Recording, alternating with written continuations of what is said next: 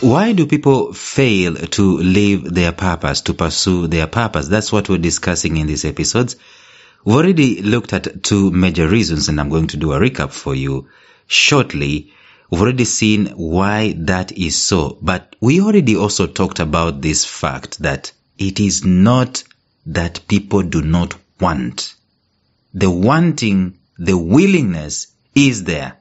I tell you, I've seen very many people wanting to live their purpose, wanting even to find out what in the world is that purpose for me.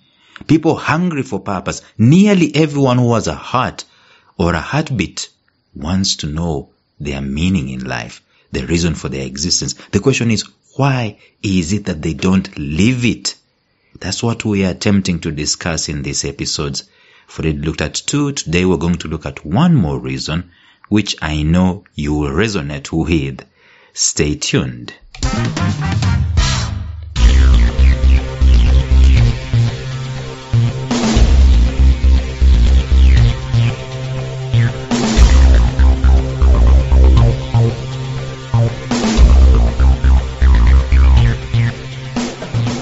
Welcome to the Life Signatures podcast with Lawrence Namale. Lawrence is a life coach, author, and keynote speaker who loves to tackle different topics on purpose, productivity, and resilience. His mission in life is to awaken all your boundless possibilities available in you. Life Signatures podcast is dedicated to bring to reality every single person who knows that deep down in their gut, there's got to be more to life than this. And now, here is your host, Lawrence Namale.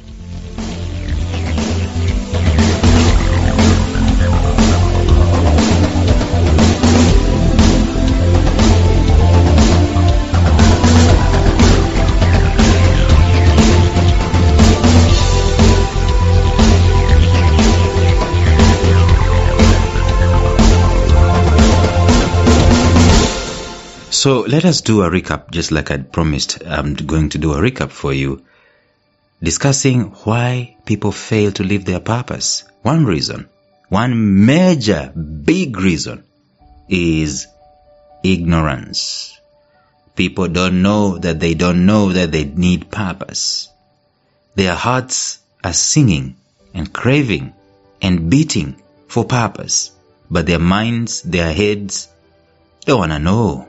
One of the reasons as to why that is so is what we're going to discuss in the episode today. But the number one reason as to why people fail to live their God-given purpose is ignorance.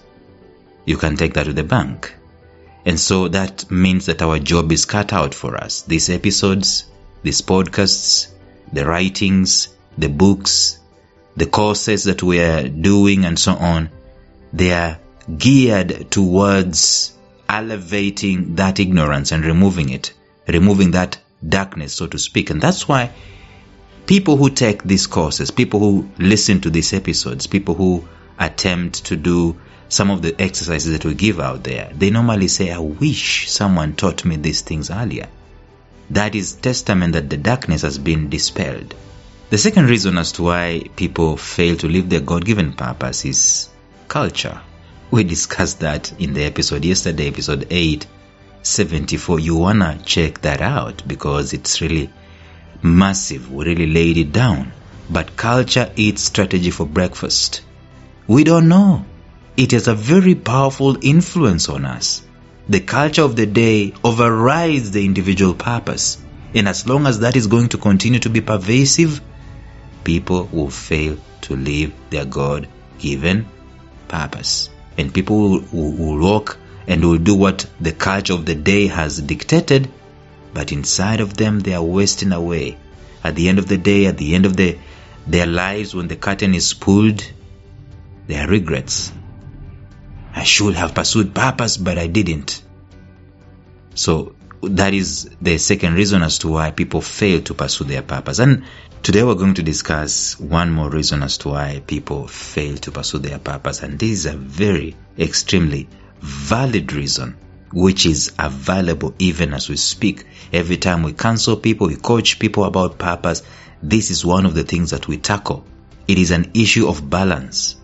The number 3 reason as to why people do not live their God-given purpose, or they fail to live it, is the hassles of life.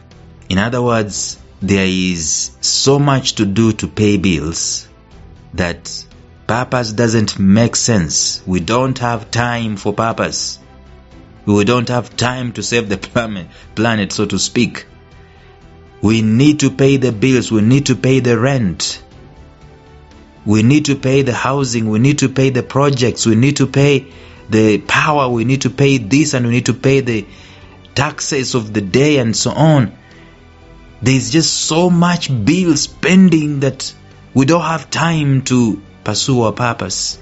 One of the people that I came across, a very powerful personal financial coach in Uganda, who has written a very powerful book called Money Cure, said this, that if you consider to set aside funds for inheritance for your children, for example, then it means that you're empowering them to pursue their purpose, because when they grow up and you've taught them well, they are not going to spend their days and their lives trying to find out how they can pay bills, because that bit probably is already taken care of. Now what they can be able to do is to free their minds to concentrate on purpose-related stuff. The hassles of life, they can be so... Let me tell you, when you are hustling, and I don't know why our deputy president in Kenya right now, this is 2021, he's creating a movement called the Hustler Nation. When you're hustling, you don't have time for purpose. The reason as to why you were born in the first place. Because the hustle is to make it. The hustle is to pay bills. The hustle is to, raise your head above the waters. The hustle is to survive. That's the meaning of the hustle. That's the purpose of the hustle.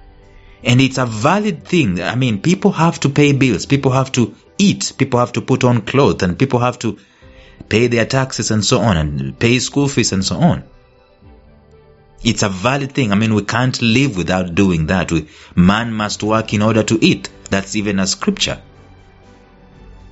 But as long as all we're doing is work so we can pay bills, we fail to live our God-given purpose. The compromise will be to balance the two.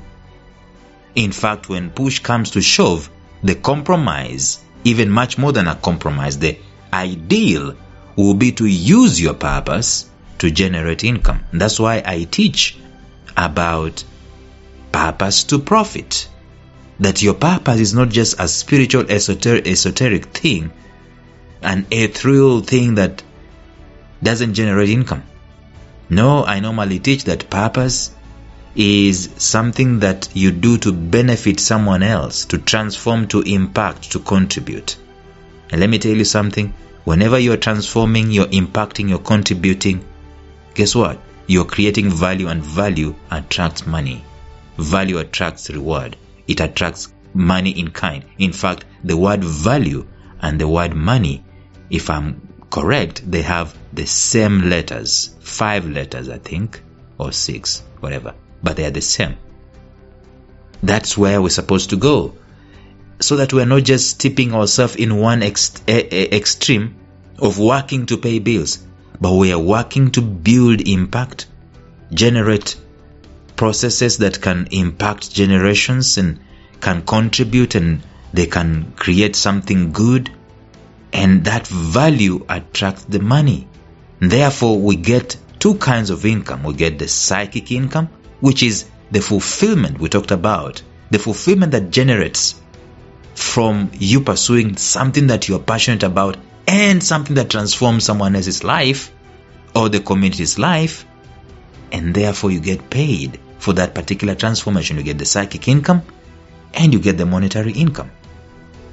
So I'm saying that one of the biggest reasons as to why people fail to pursue their purpose is the hassles and the bustles of life.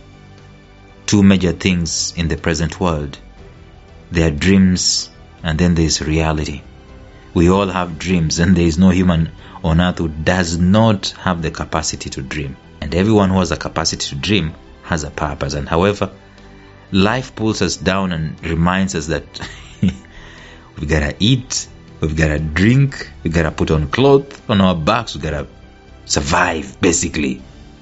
So we spend much of our time surviving and making sure that we fend for ourselves as much as we can, and we forget about our dreams and our purpose in the process. So we have dreams and we have reality. We step ourselves into the reality, we forget about the dreams. You see, hustling is part of life, if you will. I mean, wanting to balance the scales and get some money and eke out a living, it is part of life. However, the hustling would better be done in the context of our dreams.